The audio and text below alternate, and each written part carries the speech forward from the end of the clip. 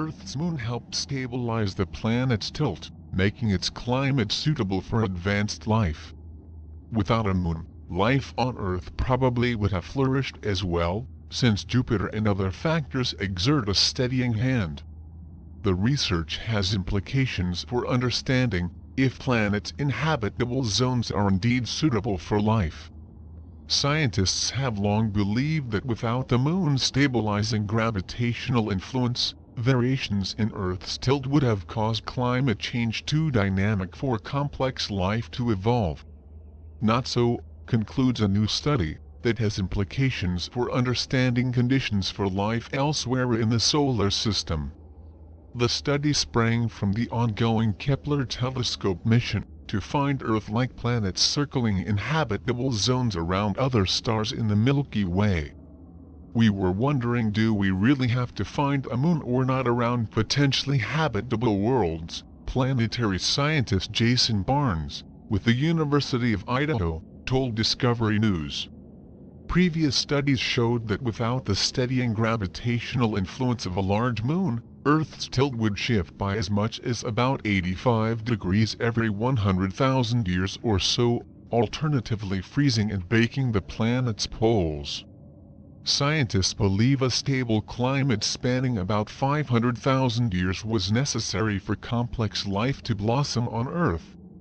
A new computational analysis, however, shows that a moonless Earth would still have swings in its tilt, but the influence of Jupiter and other factors would limit the variations to about 10 degrees in either direction.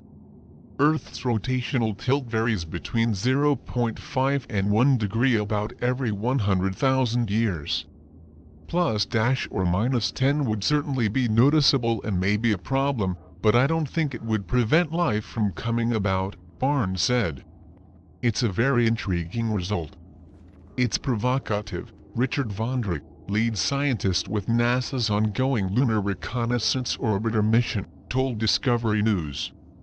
On the moon we can find important evidence and clues of what happened to not only to the moon, but also to the Earth-Moon system over the last 4.5 billion years, said Vondrich, a planetary scientist with NASA's Goddard Space Flight Center in Greenbelt, MD. The study also showed that if Earth revolved around the Sun in the opposite direction, called a retrograde orbit, it wouldn't need a moon at all to have a climate about as stable as it is today. Likewise, a Jupiter about half the distance to Earth, as its present location, would have had a similar steadying hand, Barnes added.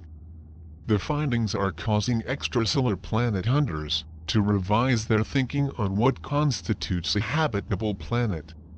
We think that at least 80 or 90% of planets out there statistically won't even require a moon to have a stable climate, Barnes said. Location is key.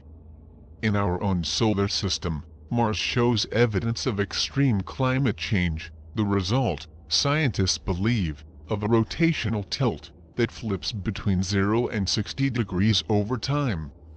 A big moon likely could have helped stabilize Mars' orbit, but the planet has just 2 small moons, most likely captured asteroids, that don't have much gravitational muscle. Other factors impacting a planet's climate and suitability for life include its star's age, composition, and the size and location of sibling planets in the system. It's a very complex problem for sure, and we are not anywhere near solving it, but we are making positive steps as we slowly evaluate each of these conditions and discover what constraints they really place on whether life can exist there, Barnes said.